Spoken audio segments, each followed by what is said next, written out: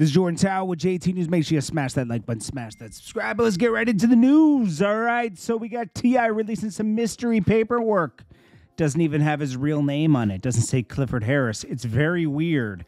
Explanations are needed. He should have posted this with explanations. Is this even really his paperwork? Did he not? Did he post the wrong? He didn't actually post this paperwork. He posted some ruffled papers. Okay?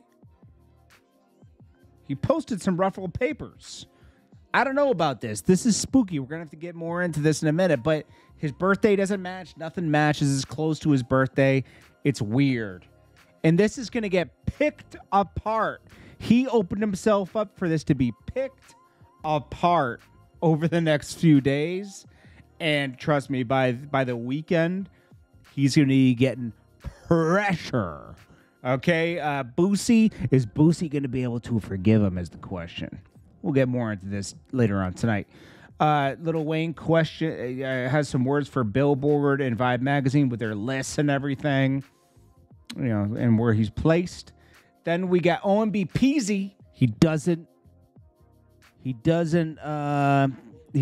fold. Okay. There's a video of him. There's OMB Peezy, right? There's so many of these rappers now.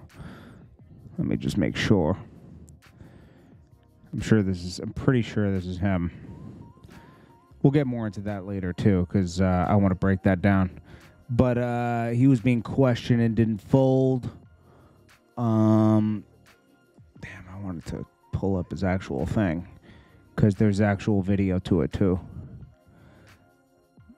But also, before we get into that more, we got Gunna reportedly going to leave YSL Music.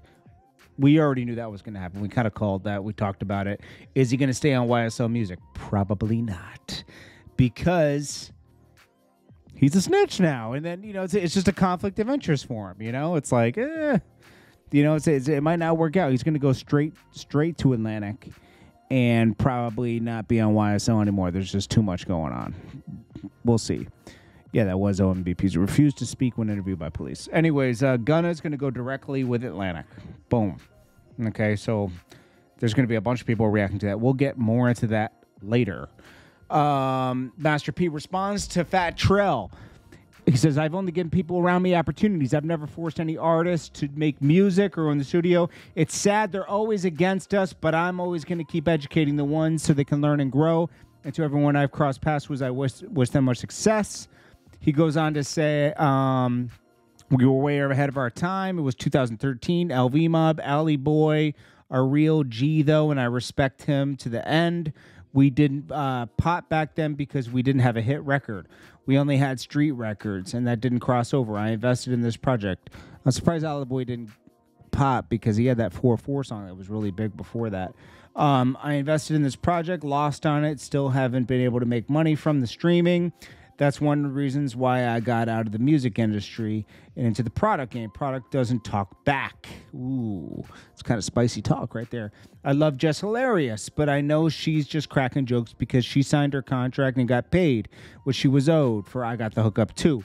But if she's trying to squeeze me for another 10K, she got that. One thing about the truth, it can't be changed. It will always come to the light. What they mean or harm, God will use for good. I'm going to keep that right thing. Bigger things coming. Live mixtapes 2013, which you can download for free today. He's talking about Fat Trel. It didn't sell because you could get it for free from Live Mixtapes. I covered the entire production cost, paid for flights, apartment, rental cars, and all that stuff that got trashed and damaged. I'm the only one that made a financial investment in the project and took a loss. I have receipts to prove it. Everyone around us around that time knows the truth. Since then, he signed with Rick Ross and then went to prison. That was over 10 years ago. For the cowards behind the computers enforcing fake news, I do have Just Hilarious contract from 5 years ago. I believe Master P's telling the truth on all this stuff. He can't really say that everyone's just reporting what these people say. It's no direct stuff at Master P. You know, I think Master P just tries to help a lot of people.